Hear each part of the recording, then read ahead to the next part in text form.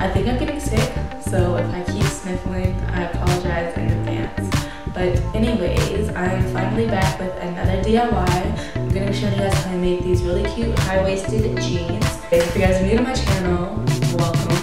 Make sure you hit that subscribe button down below.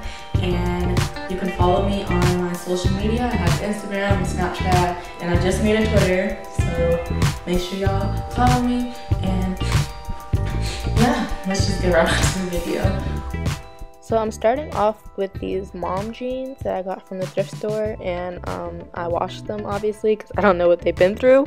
But next I'm just taking these scissors and I'm basically cutting out the pocket of the jeans. Well, technically I'm leaving the actual pocket in there just in case I need to use it.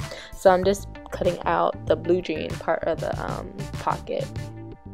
If you want to cut out the entire pocket, you totally can. This is just what I did. And yeah, I mean, it's self-explanatory. Just grab some scissors and cut out the pocket.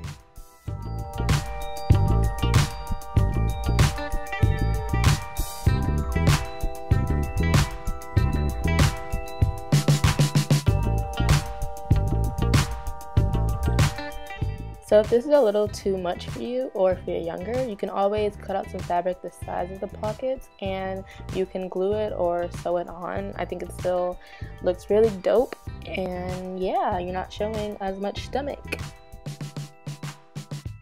So I realized there was a stain, and I am not trying to walk around with stains on my pants. So I took these scissors and I just distressed them.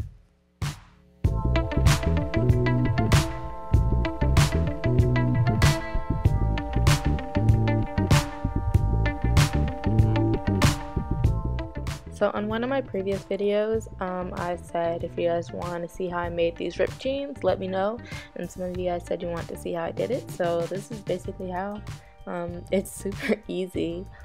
I just cut directly across the pants, and then I went down a little further and I cut across again. And I kept going until I thought it was good enough.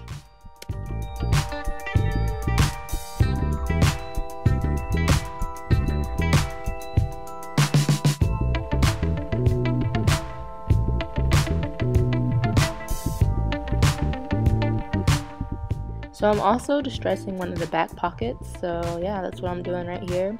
And once I finish distressing the jeans, I'm throwing them in the washer and also the dryer. And this is like key to distress jeans. You have to throw them in the washer and dryer so that the cuts don't look as neat and they look more distressed and messy. So for the final step, I'm adding these studs around the outline of the pockets just to spice them up and give them more of an edgy look.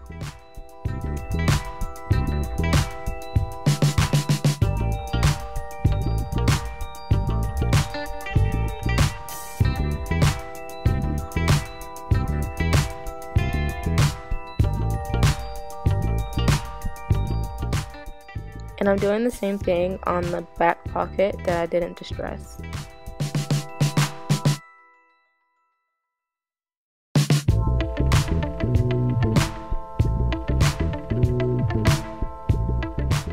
And that's it. I hope you guys enjoyed this video. Be sure to like, comment, and share, and I'll catch you guys in the next one. Bye.